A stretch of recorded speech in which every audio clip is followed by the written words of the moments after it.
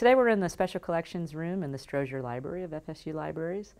This is our main reading room where researchers come to interact with our materials. Special Collections and Archives maintains an extensive rare book collection spanning back to manuscripts from the 1400s through 20th century publications.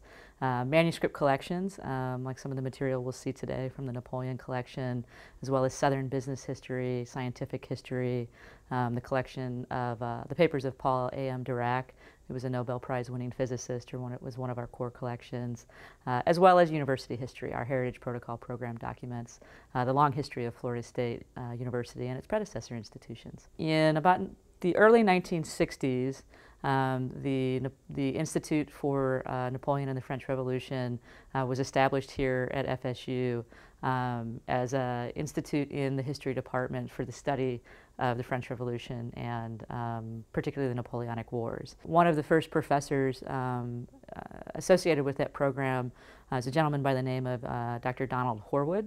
Dr. Horwood is now Professor Emeritus at FSU. He's a military historian. His specialty is the Napoleonic era.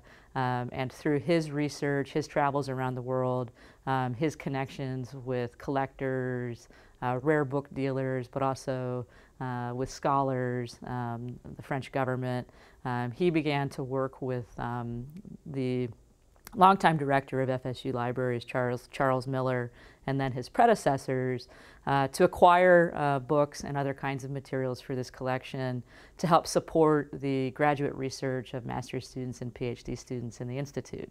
And through this collaboration, not only through sort of purchases arranged by Dr. Horwood that the library pursued, but also through donations. Dr. Horwood has been a great donator of materials. Over the course of the last 50 years, we've amassed this collection of about 20,000 volumes, and we continue to collect. First example that I brought out from the collection, this is the description de l'Egypte. My French is terrible. It's one of several volumes. These volumes were rebound, published later in the 19th century. But what they document is Napoleon's campaign in Egypt and artists' renderings of the landscape of Egypt, pyramids, architecture, architectural elements of the hieroglyphs, Egyptian pottery, maps, and diagrams of the layouts of pyramids, of different historical sites around Egypt. This was a way in an era where there was no photography. This was a way to document and detail the things Napoleon and his army were encountering. They were also a way to account for the riches of Egypt that Napoleon was hoping to bring back into France, or to the empire, and also used as points of study for French architects and artists. This piece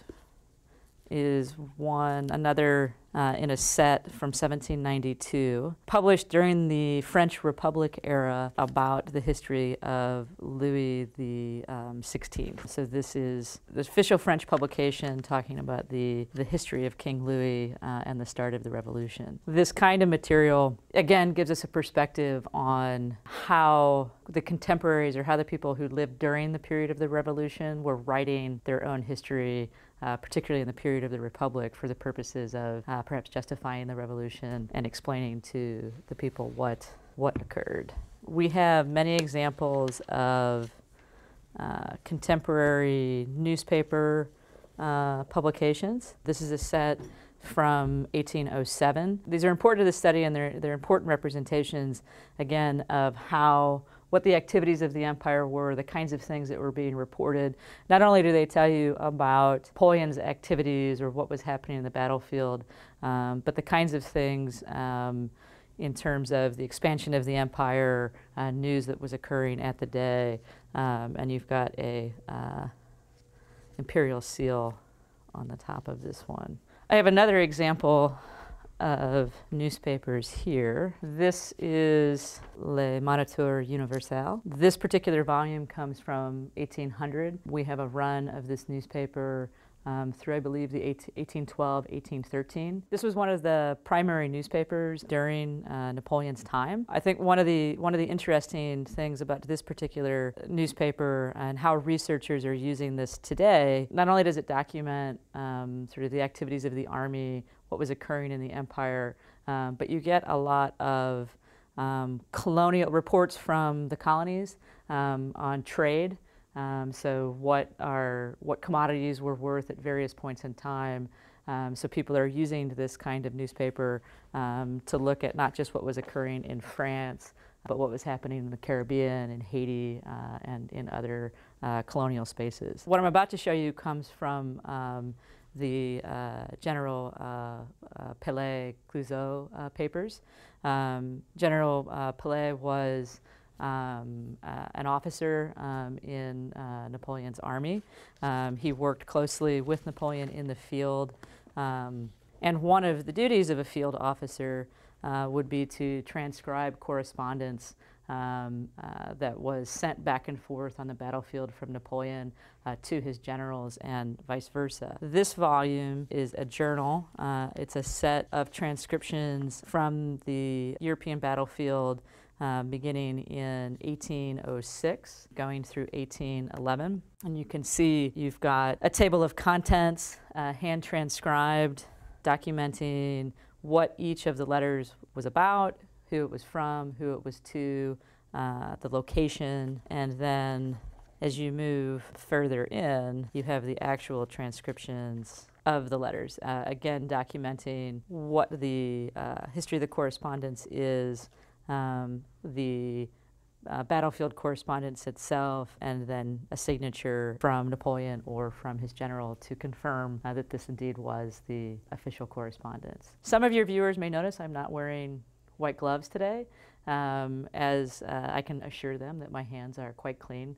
As a part of our practice in sort of the evolution and handling historical paper materials, while white cotton gloves have been used and are certainly important to use with artifacts and photographs, if you lose tactile sensation in your hands, it's easier to tear pages. Nice clean hands and careful maneuvering of the pages are the recommendation today.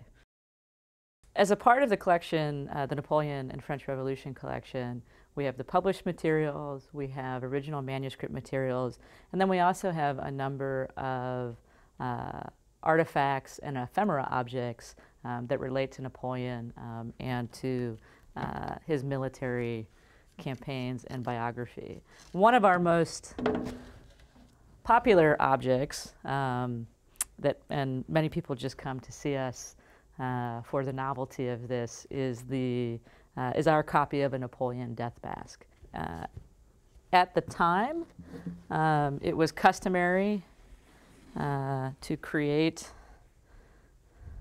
a death mask after someone famous or powerful passed away, even if they were in exile. It's a bit of a controversy over the Napoleon death mask.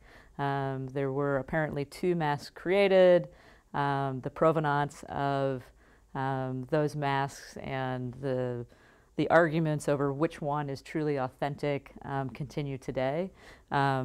This is a copy of a mask that was said to be done by the doctor at Napoleon's bedside and then lost or stolen for a period of time and recovered in the 19th century. We've looked at some representative pieces from later publications, drawings of Egypt, from contemporary publications from the time, manuscript materials, as well as artifacts. Special collections and archives at Florida State University libraries are open to everyone. You don't need any special permission to come interact with these materials or to do research. And we welcome students of all ages and all levels of experience.